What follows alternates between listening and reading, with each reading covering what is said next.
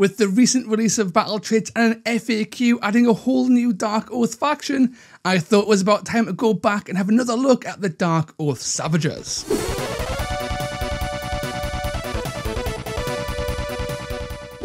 Welcome to War Games on Toast, all of you lovely people. It's me, it's Toast, and today we are checking out the Darkoath Savagers and all the weird and wonderful things they uniquely bring to the game. Out of all the bespoke warbands in Warcry, the Darkoath Savagers are one of the most interesting thanks to a diverse selection of abilities that do things that nothing else in the game does. Where most first edition warbands kind of feel a little bit samey, the Darkoath look samey but actually play rather uniquely. So in celebration of the release of brand new Darkoath that sadly left the Darkoath Savagers out, we're going to look at the Savagers themselves and have a good time. But before we get into all of that, it's time for a little bit of shilling. I am shocked. Shocked!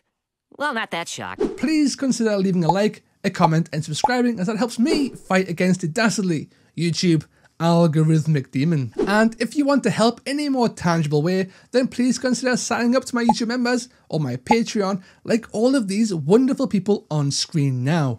Badoosh. And if you don't want to dedicate yourself to a monthly subscription but still want to help the channel out, then feel free to throw me a coffee. But with all of that out of the way, let's get on with the show. And now for something completely different. And we are back, and we are going to start with their newest addition to their lineup, which is actually their battle trait, which came in the Briar and the Bone. It is called Seeking Glory, and it reads: after an enemy leader has been taken down by a melee attack action made by a friendly fighter with this battle trait, add 2 wild dice to your saved wild dice. So unfortunately, this battle trait isn't actually that good because it only triggers when you kill an enemy leader, and you only have one of those to kill per game. So this is functionally a once per game battle trait, and the effect is okay, gaining 2 wild dice, and everybody can trigger it. So a basic chaff getting the last hit would still gain the Seeking Glory wild dice buff, but it's just not that impactful, and it's just nowhere near good enough to sacrifice allies, thralls, monsters, or Bladeborn. It's just a little bit naff, and that's a real shame. It's thematic because Darkoath love killing things and love gaining wild dice and using those wild dice to gain new stats, but there's better ways in Darkoath to generate wild dice, which we will see in a little bit. Moving on to their reaction, we have Instinctive Dodge. A fighter can make this reaction after they are targeted by an attack action. After the hit rolls have been made, roll a dice for every critical hit. On a roll of a 4+, that critical hit becomes a hit instead. This reaction is absolutely pants. What? No. There are versions of this reaction in the game now that are just better, that just remove crits from the pool. This just doesn't do it. It's just on a 4+. It is so unreliable, you might as well just use counter and hope for the damage going through. I guess in a situation where you have to survive to like win the game or hold a point or whatever, popping an Instinctive Dodge to try and maybe survive is an okay idea. Maybe, but it's just so unreliable and costing a whole action to maybe do nothing on a 50-50 as well. It's not really in your favour. I am not a fan of Instinctive Dodge. It's honestly the biggest miss in Darkoath Savagers is that they just have an absolutely pants reaction. It's just not good at all. Moving on to their generic abilities, these are abilities that everyone within the faction can use. We start with their double, A Vow Fulfilled, and this is the defining feature, or one of the defining features of Darkoath Savagers, and that is permanence. It reads: until the end of this fighter's activation, each time an enemy fighter is taken down, you can pick either this fighter's toughness characteristic or the attacks or strength characteristic of one weapon this fighter is armed with. Until the end of the battle, add 1 to the characteristic you picked. This is a gamble.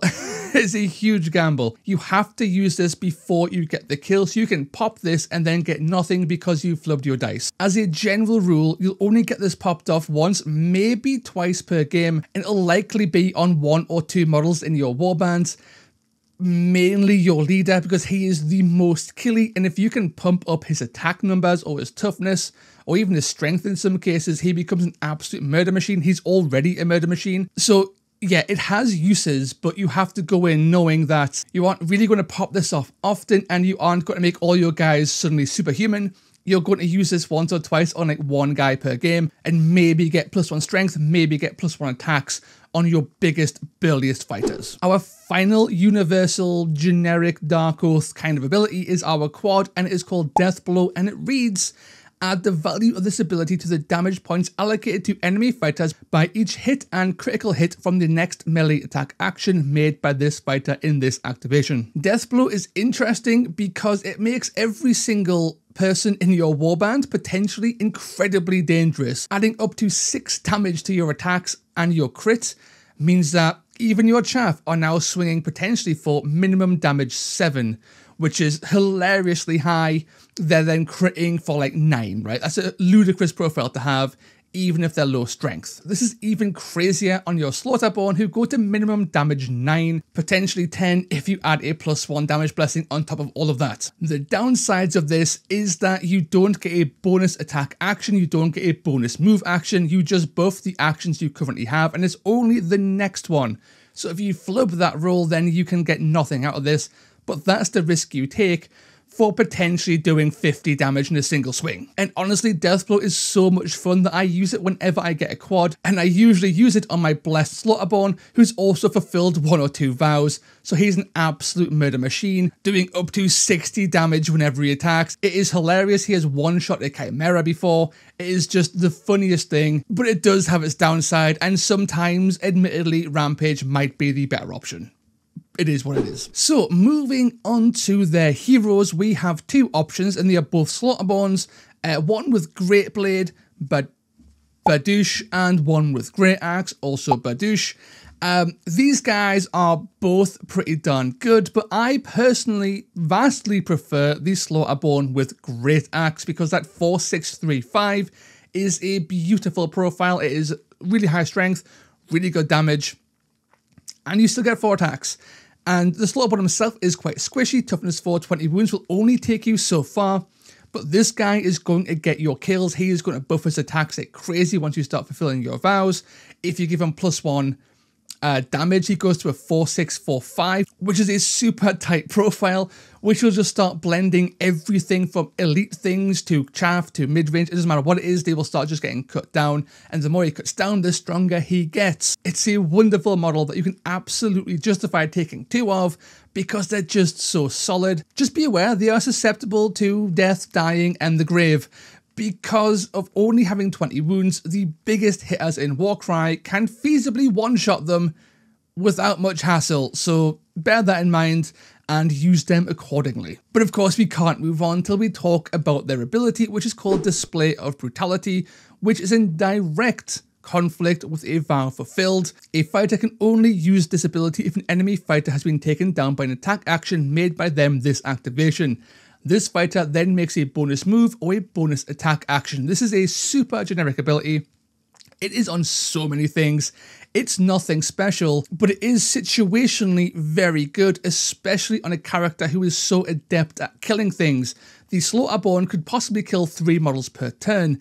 The issue is, if you want to get your vows going, you can't use Display of Brutality at all. So you have this really difficult situation where you can either vow before you attack to try and get a buff, or don't vow and then wait until you get a kill and then use Display of Brutality, or don't do any of that and use Onslaught to secure the kill in the first place. It's a really difficult 3-way, and usually the best option is just to pop Onslaught, if I'm being perfectly honest. Gaining that bonus attack is usually the right play, but you do have 2 other very solid gamble abilities that are definitely worth considering, especially if you aim to get a kill on turn 2 to get your vow fulfilled. Moving on to the proven, there are 4 proven, and they are all okay. They've all got the same defensive stats of movement 4, toughness 4, and 15 wounds, but their attack stats vary wildly, and as do their points. They range from 115 all the way to 130. I'll put them all on screen now. Every time, boosh, boosh, boosh, boosh. So we have the Great Axe, This last is one of my favorite because she is just a mini Slaughterborn. 3535 is just a nice profile. She'll start cutting through things. If she is going to kill something, don't be afraid to pop a Valve Fulfilled to give her an extra attack, extra strength maybe, to make her even killier before she eventually goes down. Although having 15 wounds does make that a little bit more difficult. The Great Spear is also pretty good. Having a range 2, 3 attacks, also strength 5 with 2/5 damage is absolutely respectable. That lower damage end is a bit of an issue. You're less likely to get kills, but that range 2 and maintaining strength 5 and still having those 15 wounds and being cheaper by 5 whole points means you can keep her safe. She's much more defensive. She can reach out and poke things without having to put herself in danger and really make use of those defensive stats. Moving on to Conan the Barbarian, wholly proven with Greatblade. I am torn with this guy. His attack stats are fine at a 4424. That's a high volume of attacks. That's a decent strength. And the damage is also fine, especially when he's 10 points cheaper or 15 points cheaper than the other two options we've talked about. The issue is, I think I would rather just fork out the extra points and just take the Great Axe, honestly. Because gaining an extra attack, but losing a strength, losing a damage, and losing a crit, it's a lot to ask, even if you are 15 points cheaper, right? But on the other end of the spectrum, I am actually a pretty big fan of the Proven with Great Flail. 3-inch range is always nice. 3424 is an absolutely fine profile. And again, retaining those solid defensive stats of toughness 4 and 15 wounds and still only being 115 points. This lad is probably my favorite alongside the Great Axe. And if I was to build Proven, I'll be building Great Flails and Great Axes as much as I possibly could because they're both really good. One kills things with big old strength and one stays behind and supports by swinging things with his big old flail.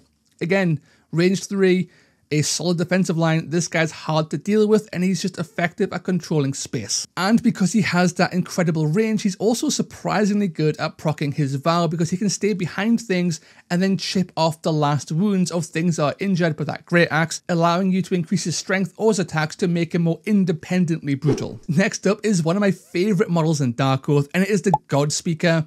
For 105 points, which is very cheap, you gain movement 4, toughness 3, and 12 wounds.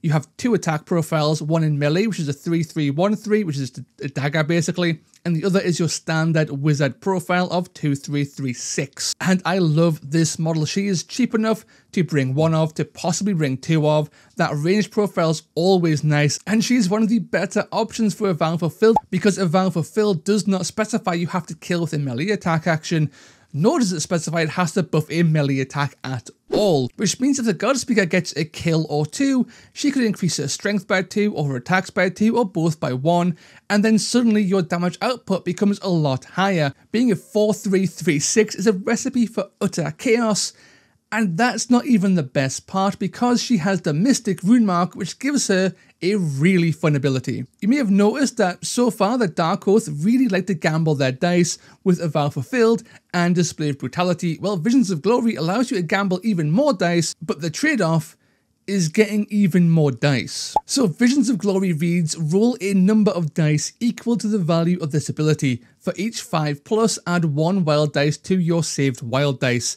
Visions of Glory is fantastic. I love this. If I have a high double, I will almost always use this on Visions of Glory. If you're rolling 6 dice, you are on average getting 2 dice back. And providing you don't use wild dice to use this ability, you can really amass a huge stockpile of wild dice, especially if you do Visions of Glory, wait, activate Visions of Glory to use this twice. There are very few things on turn 1 that are more satisfying than having a double 6 and a double 5, and then generating 4 bonus wild dice for turn 2, and then controlling the game until the end of time because you have so many wild dice you can pick who has initiative every single turn for the rest of the game. Not to mention, you are also free to make any singles and doubles, and any doubles and triples, and any triples and quads without any knockback because your resources are through the roof. You will nearly always roll Visions of Glory on a double 6 or double 5, and frankly a double 3 and double 4 are absolutely viable too. This ability combined with the fantastic wizard profile and the low cost to entry make the God Speaker one of the best units Darkoath has access to, and honestly I'm not against taking 2, and that's because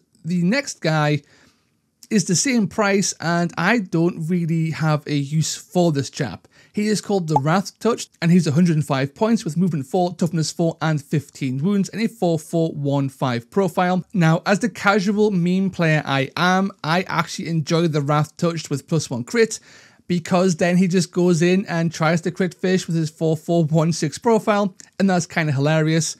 But competitively, the Wrath Touch does leave a lot to be desired.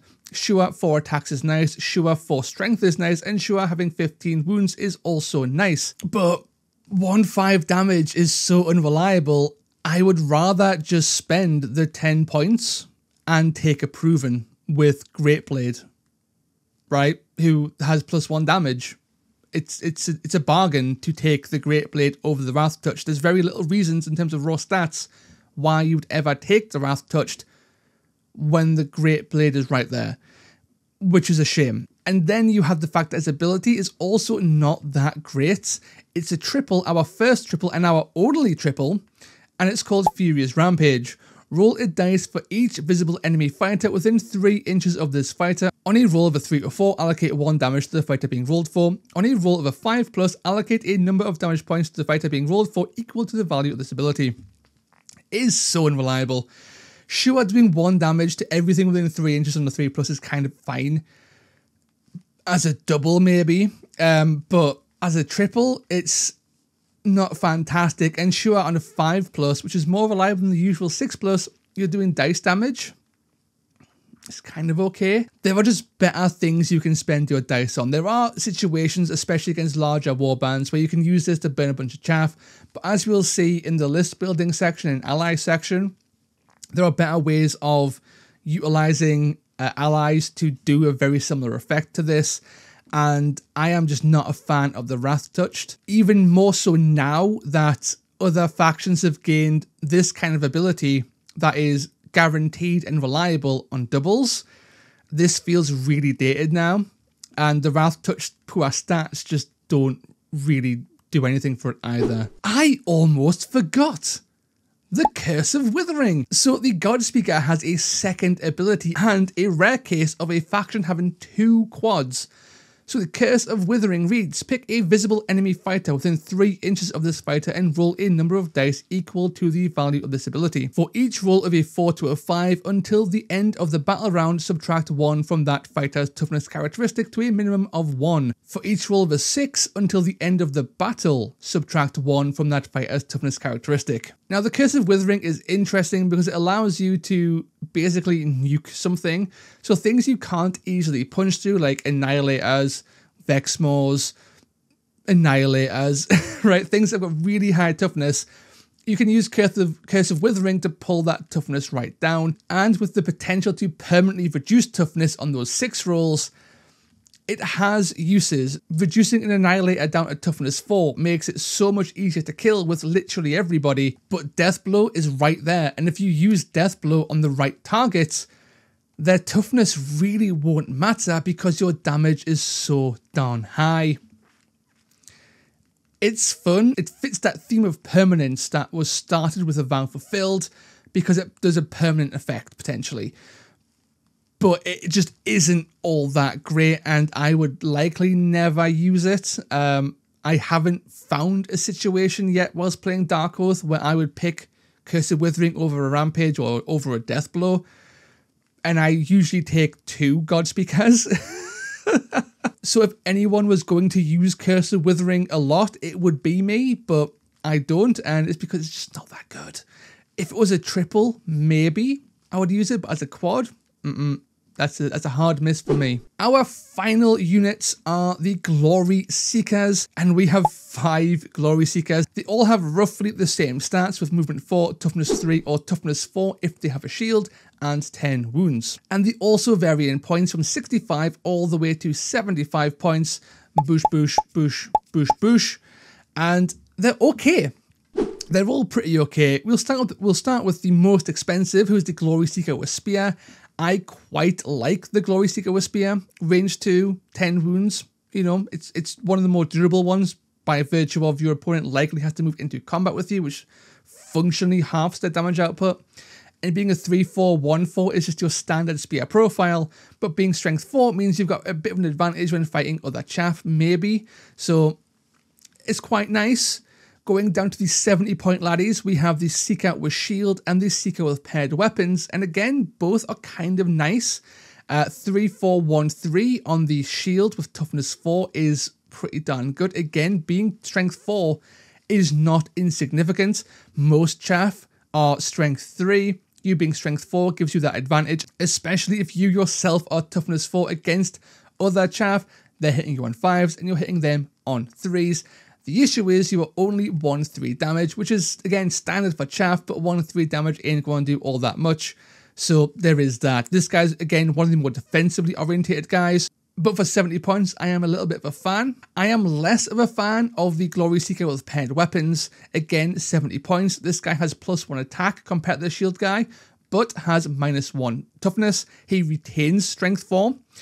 This guy, again, is more of a blender and is much more capable of killing chaff, but is also more susceptible to dying to chaff because he's only toughness 3, so he's really relying on those 10 wounds to stay alive, and that will only go so far. The most interesting pick, though, is this 65-point lad who only gets 2 attacks at strength 4, but he is 2-4 damage, and he's only 65 points. And I like this guy an awful lot because he is so gosh darn cheap. 65 points for 10 wounds is always pretty darn good. And sure, toughness 3, you can take it or leave it, but again, strength 4 is really solid at 65 points, and being 2-4 damage means that every one of your low number of attacks does a decent chunk of damage. Nobody likes to take 2 damage from a swing, especially from other people's chaff. So the big winners for me in the Glory Seeker category are definitely those shield boys and definitely that guy with the big old axe.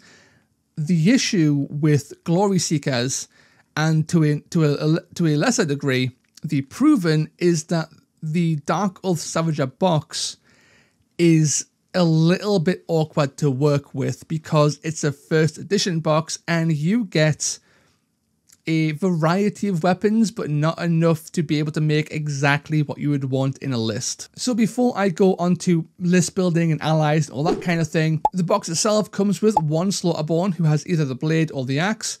You have 1 Godspeaker, 1 Wrath Touched, and then you get your 2 Proven, but 1 Proven can only be built with a spear or an axe, and the other can only be built with a blade or a flail, so you can't effectively spam out axes or flails, which is a bit of a pain. And then the Glory Seekers are just complicated. You get 2 Glory Seekers who can use shields or paired weapons. You've got 1 Seeker who can have a spear or paired weapons. You've got 1 guy who can take an axe or paired weapons. And you've got 1 guy who can have a shield or a spear. So all of that is really awkward because you get 5 Glory Seekers, but only 2 can have shields. Only 1 can have the axe, and the axe and the shields are my favourite. So if I was to make a pure Darkoath Savagers list, I would need to buy 2 or 3 boxes or convert them, which makes them really awkward to start. And it's just not fun to deal with that many really annoying weapon loadouts. So moving on to allies, there are a few I'm a big fan of, and unsurprisingly, several of these come from Darkoath itself. Just be aware that all of the buffing abilities that standard Darkoath can do not affect the Darkoath Savagers. This makes models like the Darkoath War Queen or the Darkoath Chieftain far less valuable, but it also means that allies who don't buff anything are just good in combat are actually really, really good. And the 2 I'm a huge fan of are War Queen Tanari and to a lesser extent Gunnar Brand. Badoosh. So War Queen Tanari is rather special because she has a rather wonderful triple called War Queen's Fury. I did a whole video on Brand's Oathbound over here. Badoosh, check that out after this video.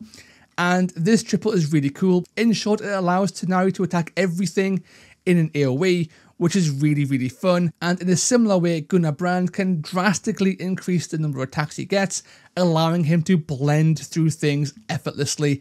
And because they are standard Darkoath, they also gain access to the rather wonderful Oath of Murder, which you should absolutely pop on turn 1. And of course, both of these models are super thematic within Darkoath. The final Darkoathian ally I would suggest would actually be the Darkoath Fell Rider Champion, with either Javelin or Axe. This guy is only 140 points, he is movement 10, and he has 20 wounds. This model adds speed to a warband that is otherwise very, very slow, and he does it at a very reasonable price. 140 points is very reasonable for the stats you're getting here, I'm a big fan of the Fellrider champion with Axe within Darkoath, and I am sure you will find some uses too. Other powerful picks for Darkoath Savagers is naturally things like Vexmore. This guy fills in that durability issue, being toughness 6, 25 wounds. This guy hits for strength 10, 510 damage at range 2. He's got built-in mobility tricks. As boring as Vexmore is everywhere in Chaos because he is the universal band-aid. He is cheap, he just does work, he threatens space, and he can just spike like crazy.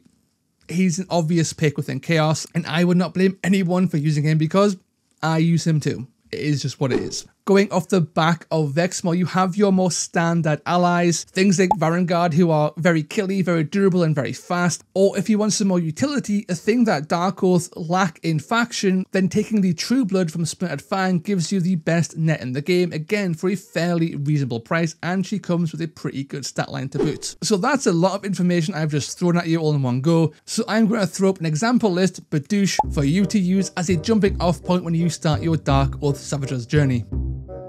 And that's Darkoath Savagers. I am a huge fan of Darkoath Savagers on a more casual level, but also I do think there is some competitive play because they do have access to fairly cheap chaff who are also semi-durable. You've also got access to that rather wonderful Slaughterborn. Some of their proven are pretty good. And of course you are Chaos, so you have access to some rather fantastic abilities to boot. And because your trait is pretty darn pants, you are free to ally and you won't be missing out anywhere. My biggest takeaway when it comes to Darkoath Savagers is that they are fairly easy to play. Their abilities are unique and simple, their stat lines are fairly solid across the board, they can bring fairly large warbands which makes them fairly forgiving to play, and they're just a lot of fun to mess around with. You have ample wild dice, you've got ample damage, throwing out those death blows from time to time just opens up all kinds of hilarious stories where your 180 point Slaughterborn murderizes the largest, biggest demon ever known to man. But that's the end of this video. If you liked what you saw, please consider subscribing and leaving a like.